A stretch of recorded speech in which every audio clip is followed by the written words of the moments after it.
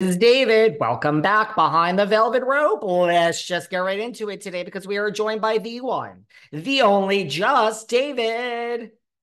And it is time. I have been stalked. I have been accosted. I have never gotten so many DMs in my life asking me what my thoughts are on the RHONJ trailer. And I have put it off because we have had RHOBH reunion part one, part two, and part three, where we have a huge a burger. Now, here's the good news for everybody on Patreon. I am not breaking down RHONJ when the season comes back and talking about the Sarge and the animal Teresa and Melissa G, Messy G, anywhere but here on Patreon. So for everyone who's here, guess what? We're going to have fun this RHONJ season. If you don't want to watch, you don't have to watch because I will be handling it all right here. And if you don't want to watch, I can't blame you. I don't know. I have mixed feelings about this trailer. We're going to go through it minute by minute. I don't know. Listen to me. I am cautiously optimistic about this season of New Jersey.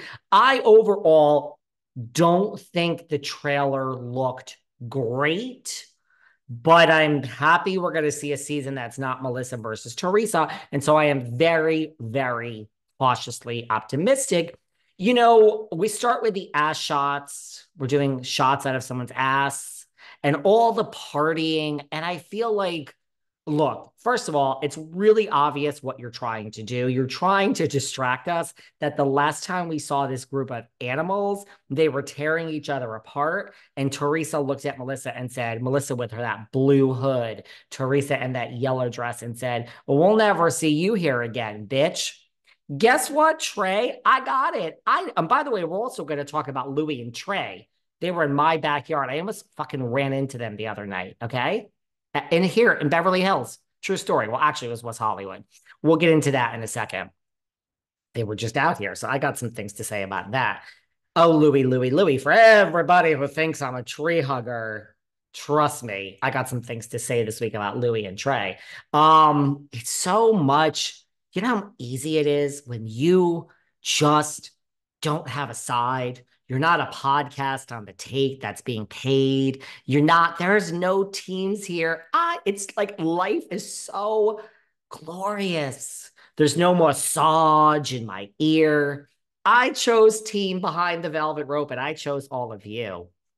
It's nothing new, but I can't, guys, the stuff that goes on behind the scenes that I am privy to between some of these podcasts and accounts and Teresa and Melissa, I literally would not have enough time in the day. I wake up and it's like, do you want to interview this person? Yeah, I do. And now it's fucking 12 more hours of my life and work. So I just don't have the time. More power to everyone. No shade, but it's so beautiful when you could just be a fucking flip-flopper. That's called life. So we're going to get into Louis and Tre. And literally, they were at the same place I was for dinner the other night. And I swear, I think this guy would come up to me if I ran into him. So we'll get into that in a few minutes. But I feel all of this parting, I feel like it's so obvious what you're trying to do. You're trying to basically say to us, oh, we're not going to be toxic. Margaret's not going to be calling, private investigators on Louis, and Louis's not going to have private investigators, and family drama and deceased parents who would turn over in their grave if a brother and sister weren't speaking. And we're going to lighten it up, right? Well, I guess nice try. None of us forgot what happened, but good try. I'm not into all the partying down at the Jersey Shore. I've kind of seen that. It's not really my scene. Uh, One of the most interesting, I'm telling you right now, there's two interesting things that I find about this season. This one might shock you. The Messler, look, this is why I think Jen Fessler is why. Well, look, I think Jen Fessler got a second season because we didn't know what to do with New Jersey, so it was just easier to bring everybody back. Remember I said it was Messy G's last season? Everyone's been DMing me. You were right. You were just off by a season. It's the last season for Messy G and the Sarge. I don't know about that, guys. Let's see what happens. But So I think you can't let one person go, but Messler being back for me is the same reason I think Anna Marie is being back. Although I think we could replace Anna Marie with Hilton. I think that's what's going to actually happen. But um, Messler, she got a second season, and I find her interesting. That scene where Marge is like, "This is who you want to be friends with," and she's like, "Yeah, I do." So I love, although they were all out last night at some movie premiere, Fessler, Jackie, Cabral, Marge, Dolores, these people will go to the opening of an envelope. Although, for the record, I like Jackie a lot and I like Messler a lot. Love both of them. So I think Messler is like the dark horse to watch. I just find her interesting, almost like a new housewife, because I really just didn't pay attention to her at all last year. Sorry, Jen.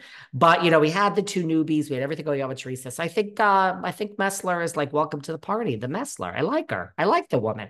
I'm more excited about her than anything else, to be honest with you.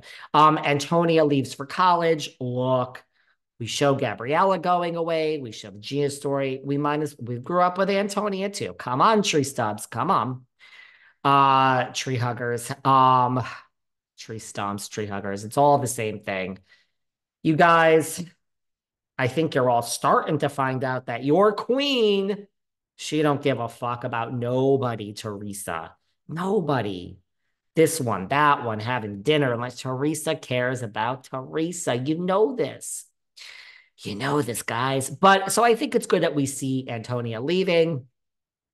Then we see the one, the only Juicy. Our little Juicy is back to wish Gabriella, University of Michigan. That's a good school. Honestly, it's a good school. You know what I'm saying?